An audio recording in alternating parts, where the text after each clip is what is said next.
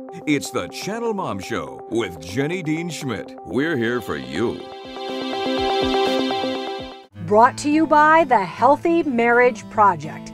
Just click on one of their ads to find out about a healthy relationship workshop near you. Hey, welcome back to the Channel Mom Show, moms. We are here for you. We really are. We want to help you, want to encourage you, want to thank you for all that you do to raise your children well in this world, because we do need good moms to raise their kids well, so we have a well-functioning society, frankly, because when that falls down, then our society falls down. I am talking about something this morning that I'm sure if my daughter tuned in, she'd be shrieking that mom's talking the sex word. She's like, Mommy, why did you talk about that this morning? I couldn't listen. She does not like it when I talk about the sex word. If you have children that are not going to like it, please tell them they can leave or go play or something.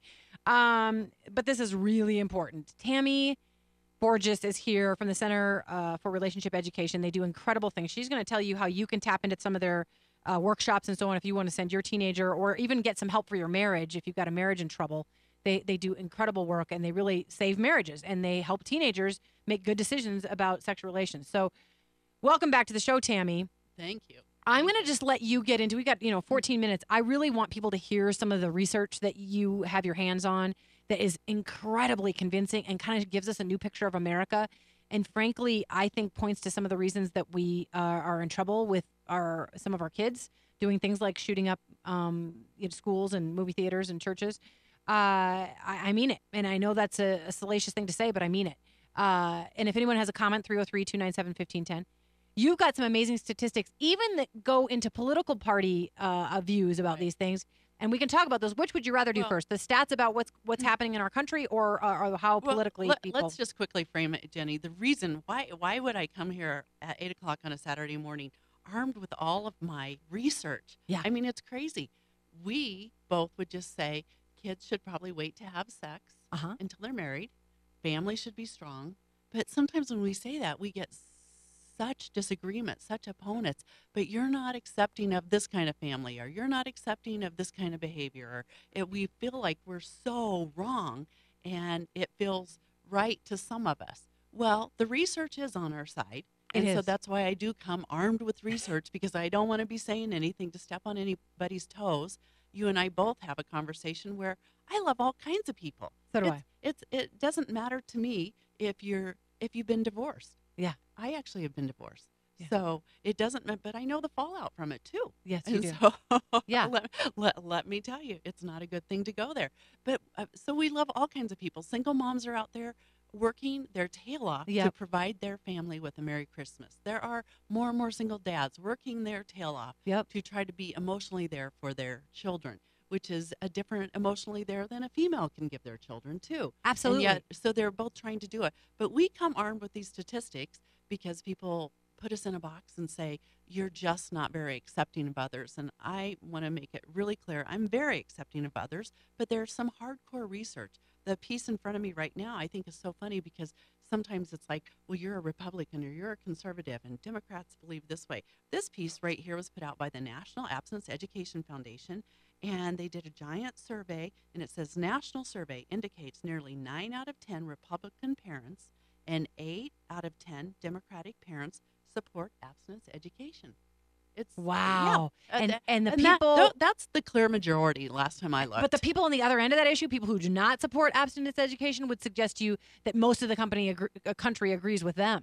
Right. And but in fact, most of the country really doesn't. Yeah. Most of the country, we're just not as dominant in our words. We're trying to come up with those clever tunes. But when you can just say, oh, you're so unaccepting of society, you get put down and people get on the other bandwagon. We're very accepting of society. Yeah, and I want you to get to this research. I want to say one thing. I'm so glad you said that, Tammy. You're more profound than I am by far this morning. We are called haters. We're called bigots. We're called judgers, all kinds of things. If we stand up for conservative, what people call conservative idea of marriage works, keep families intact, that works. Neither you nor I are here to condemn any single parent or any other, these families that are struggling in various ways that they might think that we're judging. We're not judging. We're not. We're trying to say there. And by the way, I've made mistakes too, and you've made mistakes. So I'm not here to say, hey, I'm perfect, you should do it my way. That's not the point. The point is, research suggests there is a right way to do this, and if you want to have your kids be happy. And if you love your children, why not teach them what Right. works best? Right, right. And when I think everybody knows when you look at history, it can avoid making the same mistake twice. I mean, even our country economically looks at history to Yeah. try to avoid making the same mistake twice. And you were making the point during the break that Rome and some of these countries that have fallen, things that are happening in Europe now with the downfall of their societies, you can trace it back to the downfall of families. Right. When we don't value families any longer, then societies start to crumble a little bit. I'm not a great sociologist, anthropologist, but Yeah. it's definitely true that families are part of the glue of a healthy society. Yeah. I'm not saying there's not societies, but a healthy society. Yeah, amen. And once Amen. again, when we're talking about all this, we're talking about healthy marriages, healthy families. right. There's definitely families that shouldn't be together. Yeah. There's definitely families that are not Some healthy. sick marriages, yeah. But yeah, exactly. Okay, so give us some stats because I So, think they're well, fascinating. I think this is remarkable. So here we are, and we have Democratic and Republican parents pretty much on the same page. Virtually 10%. That's pretty much on the same page. And we've got when right it comes here- to teaching your kids about abstinence. right, right. So one of the questions is, I'd like my teen to wait for sex until marriage. Guess what? 87% of African American parents are single or married, want their teenagers to wait. 87% of that. We only have 73% of Caucasian parents wanting that. And then all parents are like 78%. 78% would yeah, like their kids to yes, wait. Yes. But yet they're exactly. afraid to have that conversation with them. It's a lot of fear. Yeah, it's a lot There's of a fear. lot of fear. So we were talking about tips. Yeah. And just a quick tip is, don't be so scared. Talk about things you see. I'm looking out of your studio right here. There's things to talk about with kids. Yeah. People have said to me, how did you do it as a parent? I go, I never stop talking. I'm so tired of talking. You Yeah. talk about everything. Yeah. And so sex naturally comes up. Drugs naturally comes up. Family breakdown naturally comes up. You're watching a movie, ask them about it. What are your thoughts about it? How do you feel about that? What do you think would have happened if the show would have turned out this way? Yeah. You know, just keep talking about it. There is But- fear. There is fear that you're uncool or that you're going to be too unaccepting of their views or that all their friends are doing something. So for you to go counter to that is going to be unaccepted by your child. So there is fear. And you and I are both urging every parent out there, if you really care about your child and about them being happy when they're adults, then talk about this stuff. And once again, why would you do it? You would do it so you can leave your kids a legacy of they know how to pick out a great partner someday and have a great long-term relationship, marriage relationship, and have a healthy family. That's why you do it. I don't really, some people say you act like the sex police. I don't act like the sex police. I don't follow kids around. I don't really care. I just want them that when they're ready to be stable adults in society, Yeah. they know how to do it well. Yeah. Instead of they're all troubled and mixed up. I always tell my own girls, we'll all get to the same place, but some of us will get there with a lot more baggage Yeah. than others. Yeah. And what parent doesn't want their kid to get there with less baggage to deal with throughout their life Yeah. than not? Really, you're patriotic. Yeah. Because I'm serious. Because you're looking out for America. Yes. You want us to have strong, healthy families and strong, healthy children. Right. I have a couple more statistics I want you to throw out there. Okay. And then I want you to tell people how they can get help.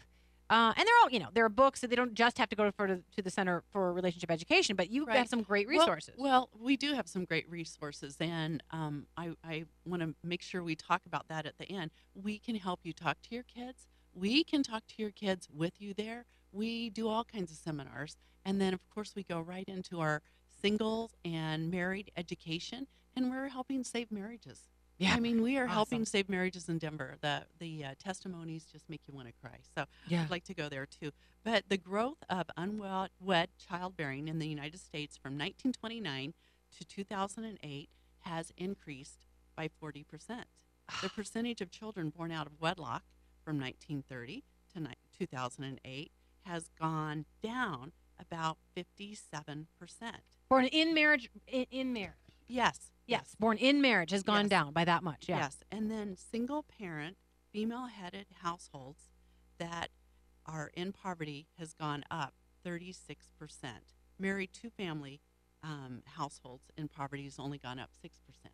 So if you're a single mom, you're much yes, more likely to be poor. Yes. So it's like we collide. with this. We're always trying to figure out what kind of social problem to help people get out of poverty. And I know there's multi causalities to this. Sure. But a number one is have a family. Yeah. Have a family. That stays together. Yeah. I know. And this is going to be a little bit of a racy comment, and I imagine a few people won't like what I'm about to say.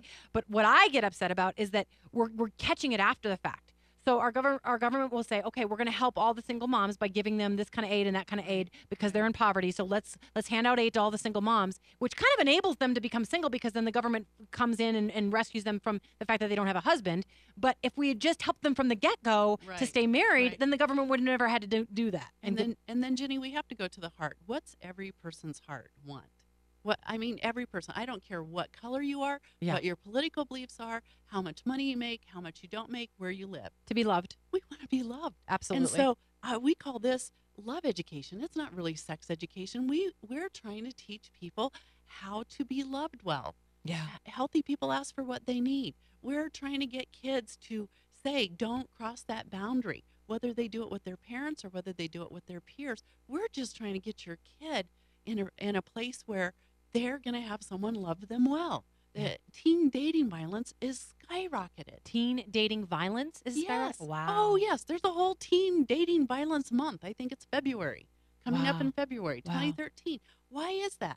Can that be linked partly to porn because of that nature of that? No, I think it's linked to a lot of different issues, but a lot of it is just boundary setting. Kids don't do boundary setting very well. Yeah. So I couldn't tell you the whole reason why the dating violence. That's honest of you. Yeah, there's never a specific reason. There's just a lot of things. But I would also assume it's the breakdown of families. Once again, I love it. The president founder Jonine McKenzie of the Center for Relationship Education once went to a huge audience of social workers that were dealing with these kids, and she said, raise your hand if you're dealing with kids with two parents. It was an audience of like 600. No one raised their hands. So, when you've got a mom and a dad, guess what? The dad says, get your butt in here. Yeah. And you're done. Yeah. You can't, so. I turn to my husband. And again, I'm blessed. I have friends who are single moms who I admire till the cows come home. I love them, admire them. They in many cases, they could not help the fact that they got divorced. It wasn't even their choice. Right. I'm blessed to be able to say to my husband when my kids are misbehaving, honey, come in here because they will not listen to me. But as a single mom, you've got to put on both hats. You've got to put on the nurturing hat, then you take it off, and you got to put on the discipline hat. Not that dads are all discipline and no nurture, or moms are all nurture and no discipline, but you've got to wear all these hats all the time. Yeah, absolutely. And so, who gets married to think, oh, I'm going to get married, and I'm going to have some babies, and then I'm going to raise them by myself? Who does that? Nobody. Nobody does that. I hope not. Yeah. By the way, we want to pitch the fact that people can get help from you from the Center for Relationship Education. Wonderful place. You have a theme: live well, love well, marry well. Right. Who doesn't want to do that? A lot of people don't want to get married anymore, but you can tell them why marriage can be a good freaking thing for them. We say if you want to get married, marry well. Yeah, so absolutely. Yeah. Absolutely. So tell us how people find you and what they can do. So myrelationshipcenter.com or marry-well.com. Either one of those websites takes you right to our website, and we offer classes starting in 4th grade. So we even do classes coming to your home. So how old's your oldest daughter? My oldest son is 14 and my daughter's 10. Okay, there you go. So at some point in time, I'm going to call you up and just say, get 10 of their best friends. Oh, I and like we'll do an 8-hour workshop. And we do these workshops, and right now I'm scheduled to do one on January 4th, I believe. And I know some of these little girls are like, Mom, I can't believe you're going to ruin my day. I can't believe you're going to ruin my day. But I looked at the mom. I said, I'll double your money back because she's going to love it.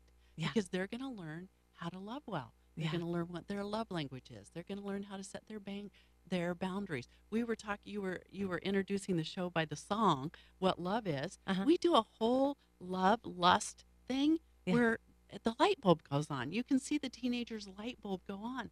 Oh, that would be just lust. They don't know. If their parents aren't talking to them, they don't know. And sometimes parents are talking to them and they still don't know because they get so many mixed media messages. Oh, I know. So that's why we're here. Yes. Because we're trying to fight that media message with the Channel Mom Show.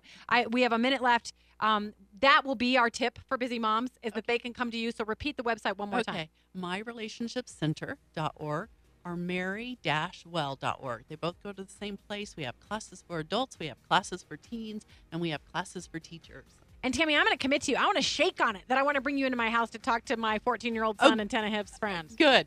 Because Awesome. we'd love to. The boys love it too.